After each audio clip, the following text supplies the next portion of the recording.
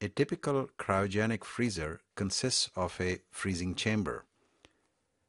The liquid cryogen is kept in an insulated pressure tank, and there are pipes, valves, and other fittings needed to bring that liquid cryogen to the freezing chamber.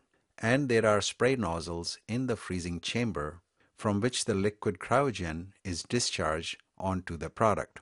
The food product is conveyed on either a straight or a spiral belt that runs through the freezing chamber. When the cryogen comes into contact with the product, it converts from liquid to vapor state. In other words, it boils, and as a result, one gets very high rates of heat transfer. Liquid nitrogen has a boiling point of minus 196 degrees C. In other words, it converts from liquid to vapor at that low temperature. So when liquid nitrogen is discharged from a spray nozzle, or when it comes in direct contact with the product itself, it boils. The cold vapors are then circulated onto the incoming product. One gets high rates of heat transfer coefficient because of the boiling on the product surface. Typical convective heat transfer coefficients in the range of 100 to 150 watts per square meter Kelvin are obtained in these types of freezers.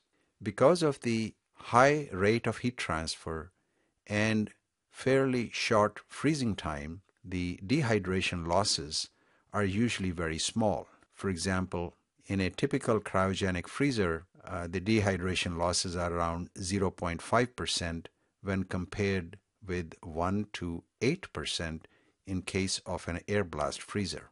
Quite often, cryogenic freezers are used for surface freezing of the product, also called crust freezing, and then the product is conveyed to another freezer where freezing process is finished using another method of freezing, such as an air blast freezer.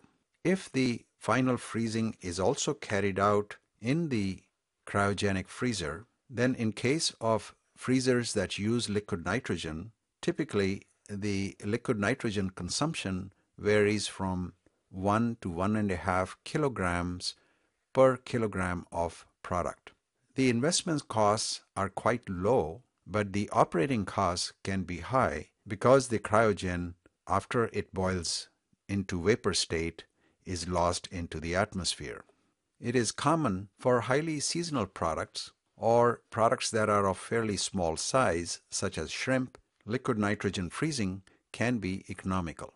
When carbon dioxide is used as a cryogen, one should note that at atmospheric pressure, carbon dioxide exists either as a gas or a solid. A common method of using solid carbon dioxide is to mix solid carbon dioxide pellets with the food in a container to freeze the product.